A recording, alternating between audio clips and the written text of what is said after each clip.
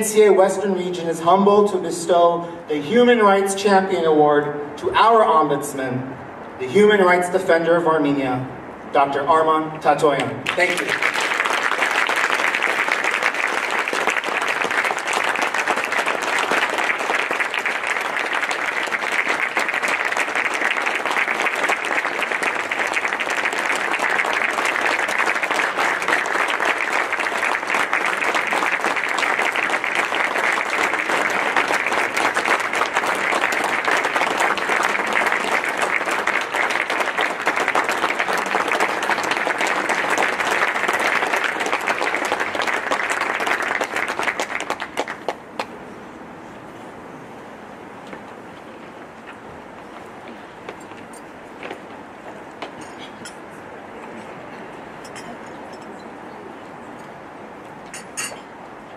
Ամերիկայի հայտարարի հանձնախմբի արևմտյան տարածաշրջանի նախագահ հարգարժան Տիկին Հովսեփյան, Ամերիկայի հայտարարի հանձնախմբի արևմտյան տարածաշրջանի հարգարժան անդամներ, բարձրաշնորհ Տեր Պարքև arczepiskopos Սրբազան հայր, հոգևոր հայրեր, ձերդ երազանցություն պարոն դեսպան Արմեն Բարկության, գլխավոր հյուպատոս Հայաստանի Հանրապետության Լոս Անջելեսում, հարգարժան սենատոր Պորտանտինո և ձերդ գերազանցություններ իմ սիրելի հայրենակիցներ. Honorable compatriots, it is a great honor and privilege for me to be here with you today amongst so many dedicated and professional Armenians to address my speech on a number of vital issues related to the rights of all of us and our sacred motherland. It is of utmost importance to address to you in my capacity as the Human Rights Defender, Human Rights Ombudsman of Armenia. It is an independent official leading the only national human rights institution in Armenia. It is independent from the government, non-political, strong and trusted institution with a broad constitutional mandate to protect and promote human rights. It is mandated to not only support individuals affected by the conflict, but also to promote the culture of human rights. This institution addresses full range of human rights, including civil, political, economic, social, and cultural rights. Armenia's constitution guarantees everyone's right to receive the assistance of the Human Rights Defender in the event of violation of their rights and freedoms. It is an absolute right and cannot be subject to any limitations. Armenia's Human Rights Defender is accredited with the internationally approved highest quality label. This is the A status of the institution as official recognition of its full compliance with the United Nations famous Paris Principles and other international norms. Acting in this capacity as the Human Rights Defender, I came across widespread and gross violations of human rights that any institution of such type would ever deal with. This unprecedented experience of observing and investigating human rights violations and severe war crimes started to massively evolve since September 2020 and continues up to now as a result of Azerbaijani aggression against Armenia and Artsakh.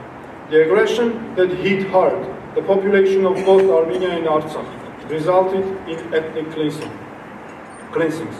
On Sunday, September 27, 2020, all Armenians in the world woke up to news that the Azerbaijani armed forces had launched a large-scale offensive along the entire line of contact with Artsakh. On this specific day, the offensive by the Azerbaijani army was accompanied by artillery, shelling and airstrikes targeting civilian objects and civilian population. In particular, on this very day, the capital Stepanakert, Martuni and Martakert and other communities came under fire. As a result of shelling, civilians of Martuni city were killed and many civilians of the same city were injured. The population of peaceful communities was forced to take shelters in bunkers. The 44-day disastrous war started. Azerbaijan, with Turkey's full military support and accompanied by state-sponsored hatred and enmity, Massive torture and inhuman treatment destructed the civilian communities through targeted shelling, use of prohibited cluster warhead missiles, participation of trafficked jihadist mercenaries and terrorists.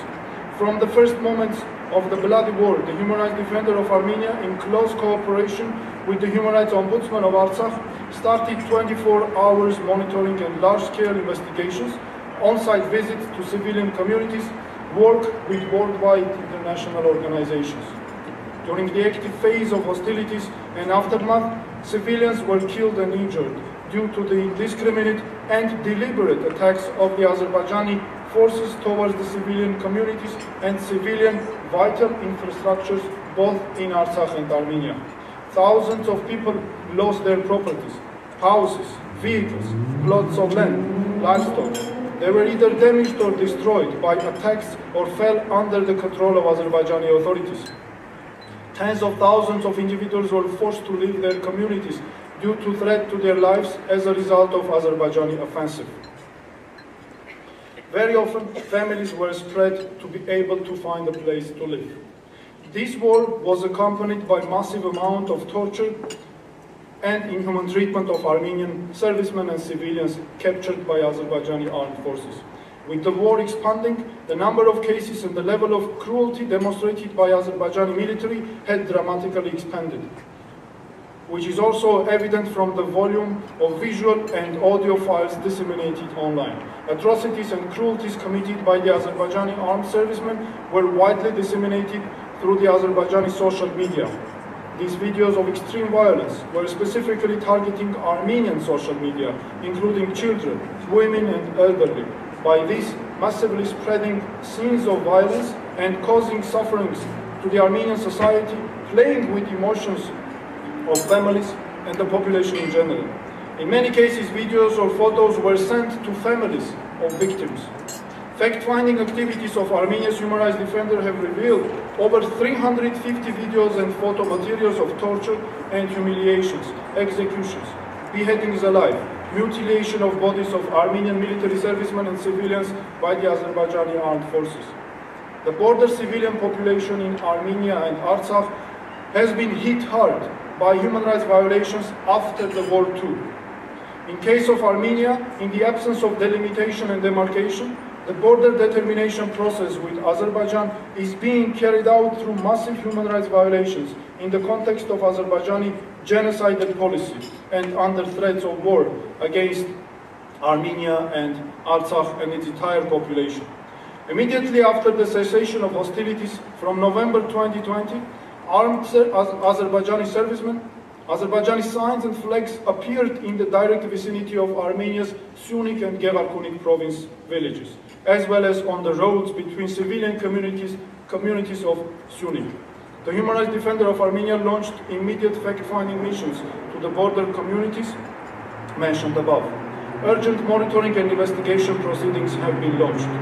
The visits and launched investigations clearly established that the Azerbaijani armed servicemen forced civilians to leave their lands and houses that have belonged to them in many cases since even before the Soviet times. In November and December 2020, they threatened to destroy villages and houses through UAV attacks if civilians did not leave their communities. For instance, Vorotan village, Arabus village, and more. Along with protection of peaceful life and security of people, the right to freedom of movement has been violated because of Azerbaijani armed servicemen's block posts on the roads between communities of Syunik. Various sections of the interstate road from Goris to Kapan and from Kapan city to Chakaten village and several other villages have come under Azerbaijani control, which has put the movement of civilians in real danger and has already created problems affecting the rights of the border population, including by creating humanitarian crisis situations for the local population of surrounding villages. On 25 August 2021, more than 50 Azerbaijani servicemen blocked the interstate road leading from Goris to Kapan near Davidbek village. On 26 August, Azerbaijani armed servicemen blocked the road from Goris to Kapan, near Vorodan village. By blocking the mentioned sections of the road, Azerbaijani armed servicemen intentionally created a humanitarian crisis for several Armenian villages. These villages had been left in a blockade for several days. Since November 11 and November 15, Azerbaijani so-called border control and customs checkpoints were installed on the roads between communities of Sunik province, on the roads Goris Kapan and Kapan Chakaten. Enormous social problems occurred in addition to security issues.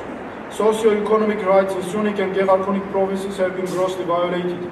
People are deprived of their properties, even with legal documentation certifying their rights over these properties, with no compensation. Significant number of persons still continues to pay credits for the lost properties. Losses and damages caused to local population have not been counted. No inventory was carried out. Azerbaijani incursions of May 2021 into the sovereign territory of Armenia, Sunik and Gevarkunik, intensified human rights violations and took massive and gross forms, shootings toward civilian communities, setting massive fires near villages and more. The human rights defender monitoring revealed a new case of incursion which took place in October 2020. This is in the region of Kapan community. In addition to all the above mentioned violations, the Azerbaijani authorities continue causing suffering to the Armenian population by illegally keeping our compatriots as captives, civilians and military servicemen, in absolute violation of the international humanitarian law, instead of immediate release and their repatriation. Azerbaijanis keep them under torture and direct threat to their lives.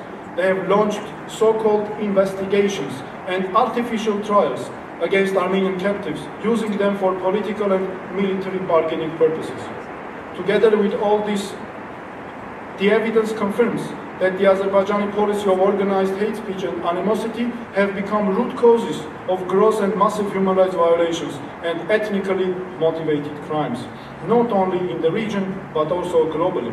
And here I have to say that just 2 days ago, with members of ANCA Western Region and Honorable Lawyer Mr. Garov, I had the chance to visit San Francisco, and we visited the Armenian church that was set on fire and the Armenian school that was vandalized during the war. This is a vivid example how the Azerbaijani policy of organized hatred and animosity can affect other countries, and the stability of other countries. And I think this is a very important factor that we have to bring to the attention of governments of other countries for the sake of the safety of our nation who live in these countries. Armenians have experienced ethnic hatred and countless persecutions. They have been subjected to genocidal massacres and pogroms. This experience continues to this day. The President of Azerbaijan actively leads this practice. He routinely uses derogatory terms to collectively describe Armenians, referring to them as bandits, vandals, fascists, barbarians, cowardly nature, people without brain. He also consistently denies the occurrence of the Armenian genocide and called the statement recognizing the genocide by the United States of America in April 2021 as unacceptable and a historic mistake. Recently, he started to attack the Armenian diaspora, claiming that Armenians are poisoned with poison. And I quote here, "The poison mainly comes from their diaspora, which sits in a very quiet and nice places in southern France, in California, in Krasnodar Krai, in some other capitals, and enjoy their life. And they want those Armenians in Nagorno-Karabakh and in Armenia to be their hostages and be their tools for them to pursue some ambitious and chauvinistic ideas." This rhetoric is the manifestation of an ingrained hatred of Armenians that finds expression also in the media and the education system.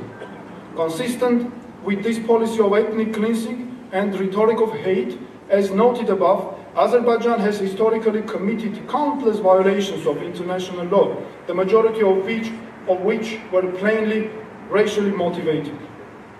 Azerbaijan's propagation of hate against Armenians has manifested itself in the condoning, rewarding, and cynically glorifying crimes against Armenians.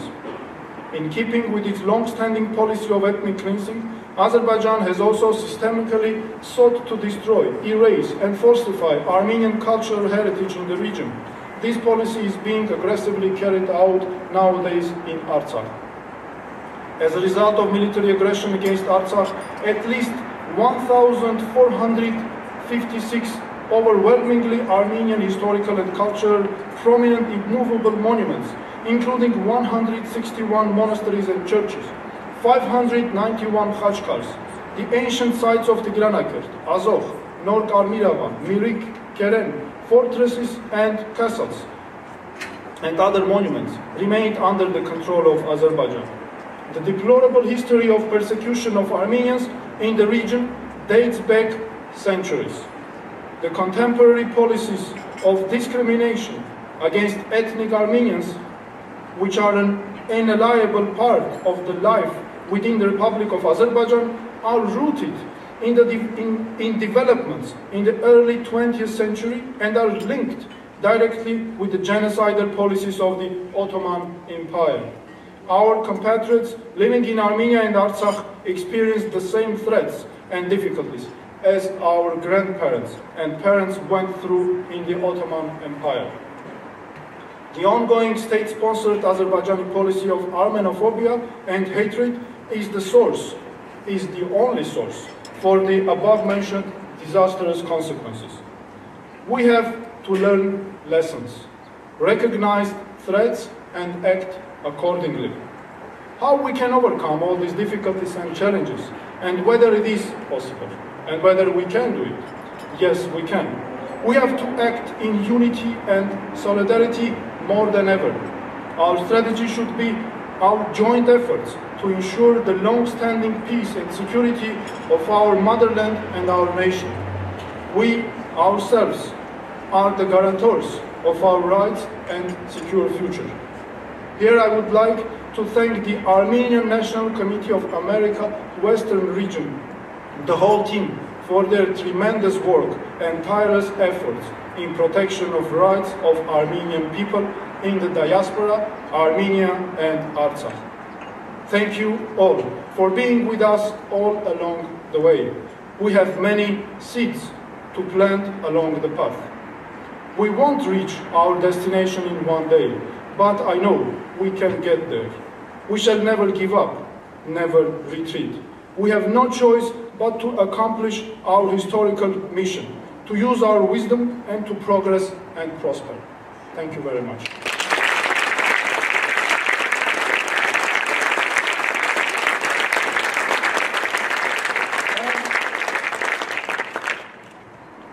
And I have a very symbolic gift in appreciation and my deep gratitude to the ANCA Western Region for your tireless efforts and for awarding the Human Rights Champion to the Human Rights Defender of Armenia. And if you allow, I would like to invite Ms. Nora Ovsepian, the exceptional chairperson of the ANCA, to hand over.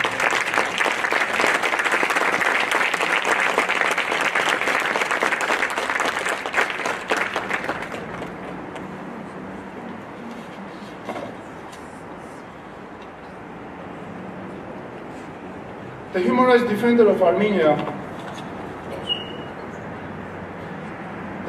Defender of Armenia, proudly acknowledges the Armenian National Committee of America Western Region for the exceptional commitment to the protection of the rights of the Armenian people and the preservation of identity.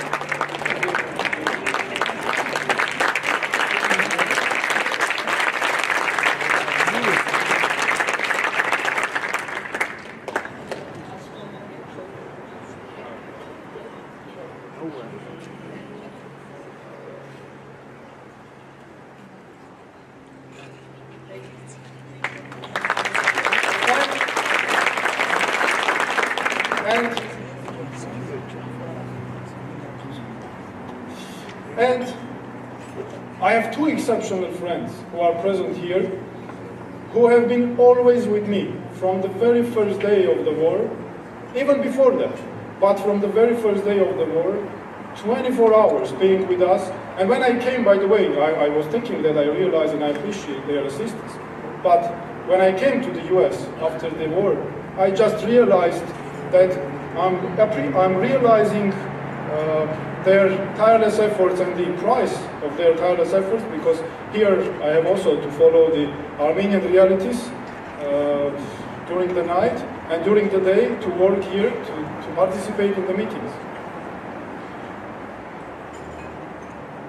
Here I want to acknowledge Honorable Mr. Gowazarian and Honorable Garnik Erkonyan.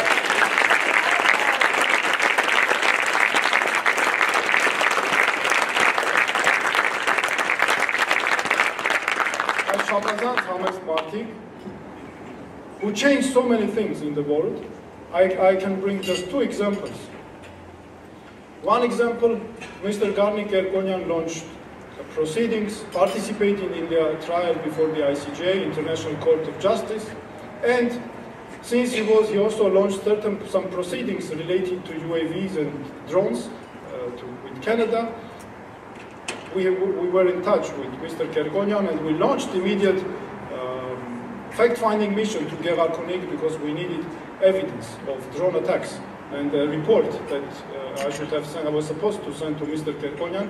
By the way, this was the exact day when we had to cancel first day of our fact-finding mission because of the attacks of the drones. But I appreciate so much Mr. Garnik Erkonyan's assistance, because due to this trial and due to this assistance, many things were banned, especially related to the drones. Mr. Gowazarian was always with us, with me and the human rights defender of Artsakh, by the way, as well. But our whole institution knows as Mr. Gowazarian and both Mr. Gowazarian and Mr. Erkonyan. And there are plenty of examples. One of them, which is very popular among in our staff, among my colleagues, is the lessons of Mr. Gowazarian, how to advocate for human rights. When they were in Armenia, you could see the photos, and we always are guided by this principle. So thank you very much, and if I may invite you for because I have some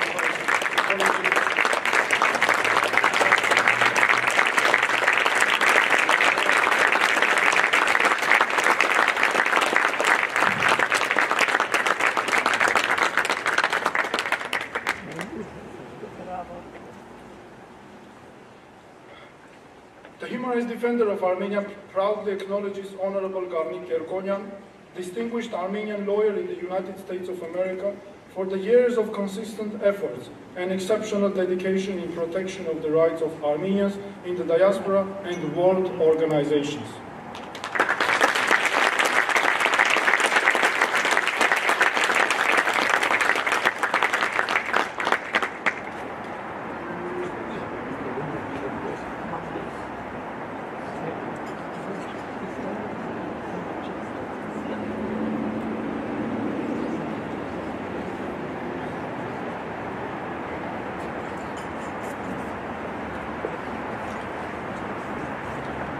The human rights defender of the Republic of Armenia proudly acknowledges Honorable Gowazarian, distinguished Armenian lawyer in the United States of America, for the years of consistent efforts and exceptional dedication in the protection of the rights of Armenians in the diaspora and world organization.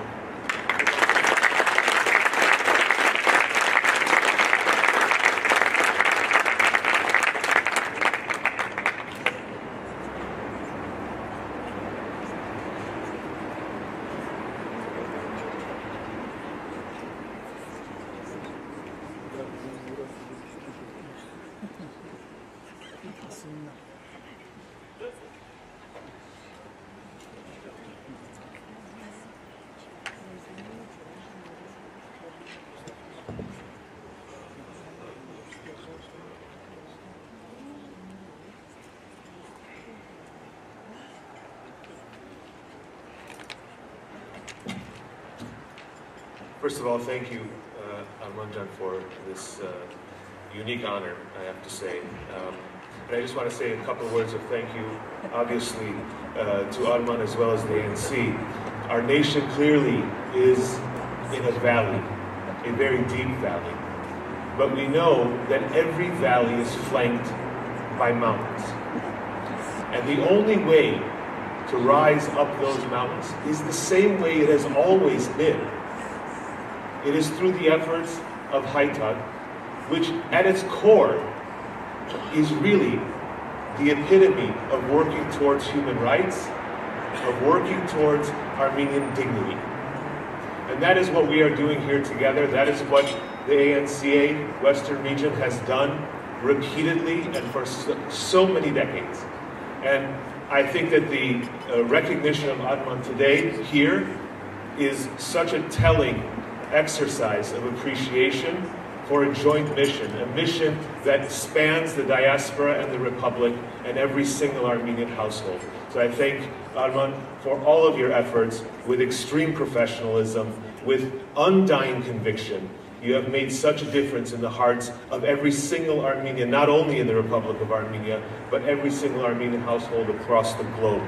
And we appreciate that immensely. And there is a way up that mountain, and it is following the pursuit of Haytat, Armenian dignity, and the Armenian nation's aspirations for security and survival. Thank you.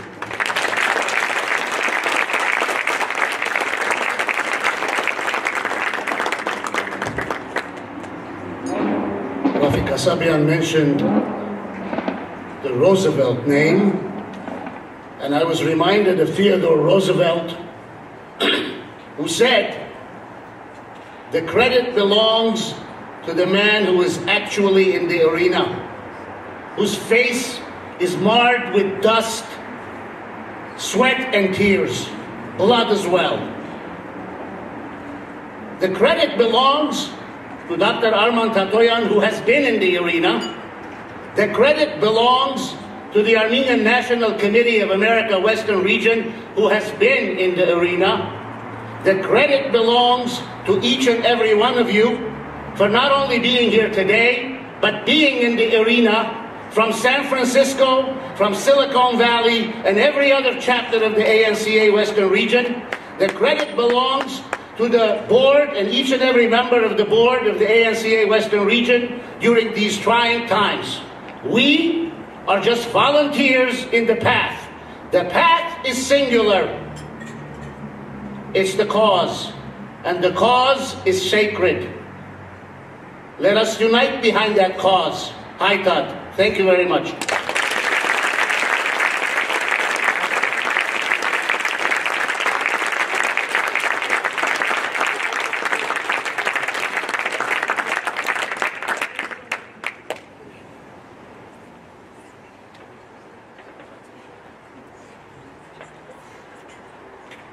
I would like to welcome our California State Senator, Anthony Portantino, to deliver a scroll on behalf of the state.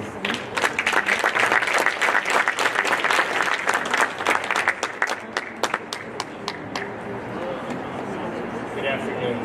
It is truly an honor to be here today. This week, and you'll hear more about my trip, but I was touched by Dr. Tatoyan's comment about how Turkey's attacking the diaspora. You know what it means when they attack you? It means they're afraid of you, right? It means you're effective. And so I'm just honored to be here, honored clergy and Nora and the ANC. Thank you for inviting me to recognize and add a state commendation to Dr. Tatoyan's amazing career. Think about human rights. Think about what Gandhi said about human rights. It's something that we all have the moment we're born, being human. It's something we all share in common. And so that's why it's a great honor to be here to add a California State Senate proclamation to the human rights defender of the Republic of Armenia, Dr. Arman Tatoyan. Congratulations and thank you for all you do. You make us all a better person, a better country, a better people, and we're better for your efforts. Thank you and congratulations.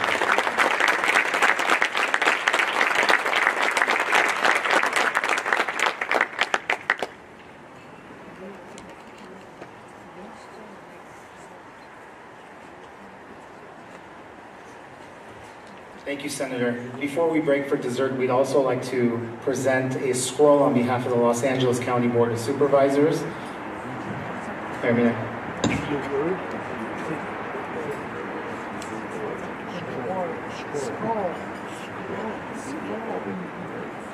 On behalf of Catherine Barker and the entire Board of Supervisors in Los Angeles County, thank you, Dr. Թաթոյան.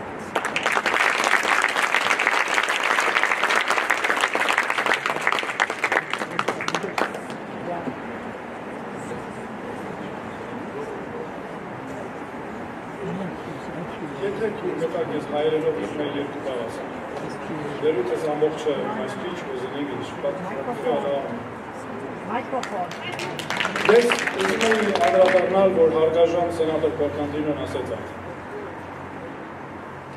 Հայկական սփյուռքը, հզոր սփյուռքը, որի համար մենք հպարտ ենք բոլորով, ես ինքս մեծ հպարտությամբ լցվում, երբ հայկական սփյուռքի մասին խոսում ենք եւ այս բացառիկ առաքելության համար ուզում եմ խորին երախտագիտությունը հայտնել հայկատի հանձնախմբին, Ամերիկայի արևմտյան տարածաշրջանի մասնավորապես, բայց իսկապես հայկական սփյուռքից այս հարձակումների մի բան է ցույց տալիս, որ հայկական սփյուռքից վախենում են մեր այն մարդիկ, ովքեր ուզում են բնաջնջել հայ ժողովուրդը։ Դա նշանակում է, որ որքան հզոր է հայկական սփյուռքը, ամենակարևորը միասնական լինելն է լինել։ Հայաստանը, Արաբ եւ Արցախը առավել քան ունի կարիքը հայկական սփյուռքի։ Եվ Հայաստանն ու Արցախը վստահ եմ գիտեք միայն Երևանը չէ։ Իրական Հայաստանն ու Արցախը դրանք մարզերն են, դրանք իրական Արցախն է, այս պահին ցավոք խնդիրների մեջ եւ հնարավորություն է տալիս նաեւ հայկական սփյուռքի եւ Արցախի ու Հայաստանի հետ կապերը ել ավելի ամրապնդել մեր երկիրը հզորացնել ու շենացնել։ Որովհետեւ ինչպես ես անգլերեն ասացի իմ ելույթում, մեր դարերի պատմությունը մեզ տվել է առաքելություն։ Եվ այդ առաքելությունը մեր ժողովրդի ողջ հավաքական իմաստությամբ մենք պետք է տանենք առաջ։ Բոլորս միասին, միայն առաջ եւ միայն դեպի առաջընթաց։ Շնորհակալություն։